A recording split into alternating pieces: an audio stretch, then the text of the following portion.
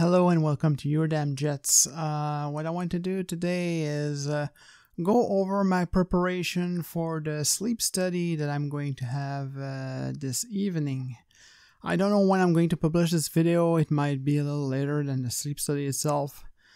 But I wanted to give people an idea of how those things work because I don't know much about it, and I suppose a lot of people don't know much about sleep studies. So today I'm preparing for the sleep study, which is going to be at 9 tonight at Johns Hopkins. And they've given me instructions about what to bring, though the instructions were very sparse. They said bring reading materials and what you need for a night at the hotel. I like to travel light, so I have my bag here. And in my bag, I have a bunch of stuff, and among the stuff, I have my health stuff, which is removable from the bag. I have a little tight space here. So one thing I have is medicine, and I do have my melatonin because doctor's order is that I take 1 milligram of melatonin every night. I do have also my hand sanitizer if needed, though they usually have soap at the hospital. I have my toothpaste. Here it is. Toothbrush, and I got the new toothbrush. I had a toothbrush in there, but it was fairly old, so I decided to throw it away and get a new one. They're not very expensive. I have my CBD oil here already packed. I don't take CBD during the day, I just take it at night for sleep. And if you look on my channel, you can see I have another video about CBD oil. I do swear by it.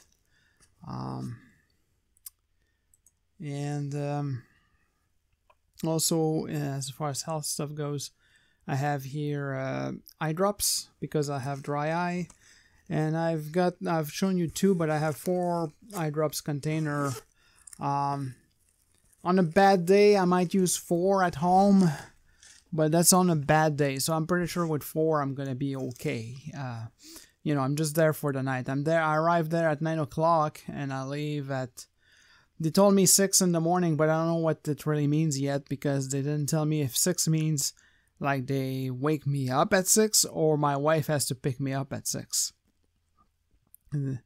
I still don't have the answer to that. I'm going to have to text my wife and tell her what's what. I have a little zipper thing here in which I have my sleep mask. I always sleep with a sleep mask at night. I have earplugs. I don't know if I'm gonna need them. At home, I usually wear them. Sometimes Zeno can be annoying at night and he meows because we have the door closed because of my lymphoma.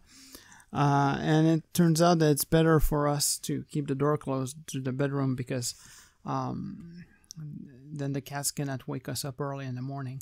But sometimes Zeno is gonna start yowling in the middle of the night, and it's better to have earplugs. Oh, and my earplugs are special. In case you didn't know, there are sizes of earplugs. And I've learned through the years, through surprises and all kinds of experiences, that my ear canals are small for a full-grown man. So these are small-sized earplugs that I got on Amazon. And they do well. They're very nice, and they're less bulky than the regular size. Regular size for me is too big. I don't know sound wise if it performs better, because there's certainly a problem if you get earplugs that are too big for your ears and they don't fit well inside. You will not get the full capacity of the earplug to block sound. It's better to go smaller and have something that fits well into your ear. And these are what I need. I also packed some food, granola bars. I shouldn't need them, but tomorrow morning if I'm feeling peckish when my wife comes to get me, I will have these in the bag already to eat if I need to eat something. I'm not expecting that I will, but if I need them, I have them. Other than that, I have here my Chromebook. I'm going to bring the Chromebook with me, an Asus Chromebook. I might not use it very much, but you never know. You know, sometimes it happens that I wake up in the middle of the night, though I shouldn't use the Chromebook. I think if I wake up in the middle of the night, the technician is going to slap my head. But I have it just in case, you know, just in case I need it, just in case it takes me a while to relax and fall asleep. I do have also a book, V for Vendetta. And they tell you, you know, if you need to read at night, read something boring. I'm not sure if this is going to qualify as boring. Though I have read it before, so it's not like new stuff to me, and I'm probably going to remember some of the plot if I need to read it tonight, I'm going to remember some of the stuff in it. So, I don't know. I have the choice of reading that, or I guess I could always pull out the Valley bars and read the ingredients on the back. I don't know. I also have a pair of socks. And the reason I have these socks is not because I need to change generally. You know, I'm not going there for one night. I'm not going to stink by tomorrow morning. But I do have gout, and as a preventative measure, I like to keep my feet warm. Because gout is a precipitation of uric acid in your blood, and if you've done chemistry, you know that precipitation is more likely to happen at cold temperatures. So I like to keep my feet warm at night. But among the recommendations I got from my sleep specialist, one of the recommendations was, if you do keep socks on at night because your feet get cold, change your socks every day. So I'm bringing socks to be able to change them before going to bed. Other than that, I have my pajamas, which are not really pajamas. It's a sweatpants and a t-shirt.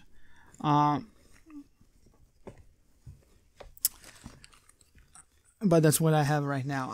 They told me, I mean, I read some advice about, you know, if you have insomnia and stuff like that. And I think I should get real pajamas at some point, but right now that's what I have. So what we're trying to do tonight, you know, what they told me is I'm spending the night there from 9 to 6 tomorrow morning, and they're going to put a bunch of things on my head, and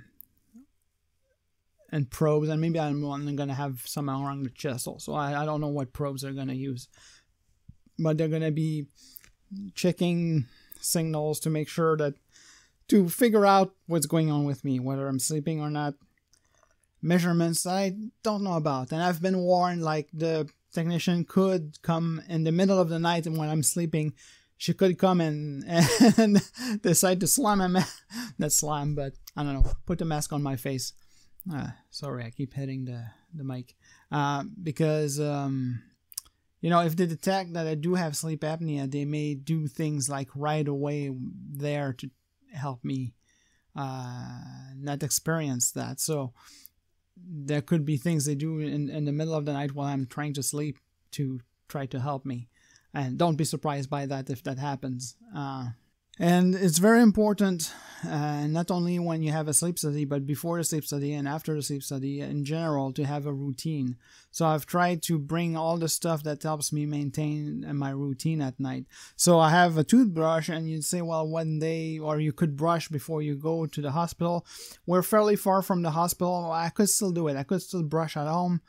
But I tend to brush later in the night. So I'm trying to keep my routine, my schedule of, you know, winding down for the night and brushing later in the night. Usually I brush just before I go to sleep. And it's the same thing, you know, with the clothes and the book and stuff like that. You try to keep the routine pretty much intact. In the drugs also, like the CBD and the melatonin, I take them at night. I take them usually a little bit before going to sleep, but I will be at the hospital when I need to take them. So I don't want to take them earlier at home, which I in theory I suppose I could do. But to maintain the routine, I try to bring everything I need and just stay in that routine during the study and afterwards, to make sure that I don't screw myself. Last night was a pretty good night, actually. I did take CBD and melatonin last night, and I did sleep until my alarm woke me up. And sometimes that's not all the way. Sometimes I woke up at 2 in the morning. If I don't take anything, I will be up at 2 in the morning, and this is it. My night is over. And I go to bed about 10:45 or 10:30. The CBD has been less efficacious lately, but with the exercise I'm already doing, I think I've improved the efficaciousness of the CBD, and I'm hoping that with the sleep study, they're gonna be able to tell me what's going on with my brain, or you know, as I said, I've mentioned I think before in another video that one thing I learned from having seen a sleep study specialist is that you have obstructive apnea, and then you have central apnea, which is very different. Obstructive is when you have an obstruction in the airway that causes you to stop breathing, but the central apnea is when your brain just forgets to breathe, which is to me sounds bizarre, but your brain forgets to breathe, and then you're woken up by that, and then you breathe consciously. I should do a video about this bag actually, because I've reused my chemo bag. I'm not going to show it to you in all details, but I've reused my chemo bag, and I think this is a great bag for people who have chemo. So I'm probably going to do a Crank Your Damn Jets to 11 on just the bag, and show you how it works. But for now, that's enough yakking. There will be another additional video. I will probably post this in 2 episodes, or maybe more, I don't know, but there will be at least 2 episodes.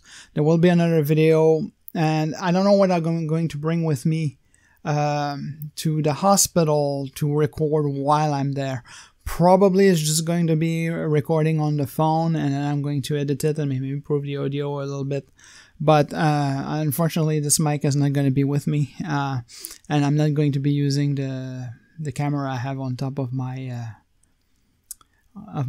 screen.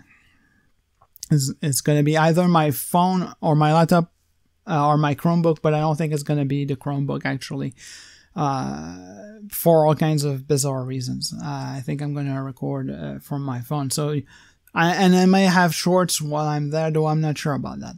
Whoops, I forgot to mention a few things. I'm not going to bring a lot of chargers. I'm just going to bring my Chromebook charger with me. And it's not in the bag right now. It's still downstairs where it needs to be to charge my Chromebook, where I am usually in the house. And I'm just bringing that one just in case. I don't think I'm going to need it, but if I do, then I have one charger. My Chromebook should be able to last me the whole night. I don't think I'm going to be using it at night, but if I were to use it at night, it would probably be fine. And my phone also, I think, is going to spend the night without being charged, and it's going to be fine. Also, I have enough charge on the phone and the Chromebook to spend the night, so...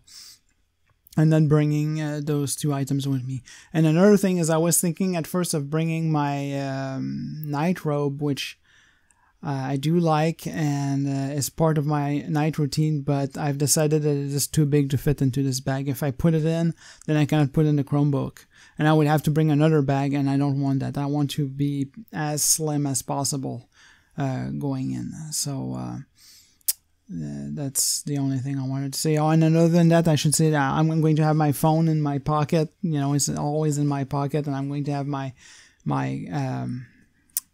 cards, credit card, identity card, and my keys with me. But I've removed a lot of the keys. I just have my home key, my car key, a crypto key, and stuff like that. I don't have a dozen keys. The dozen keys is staying here.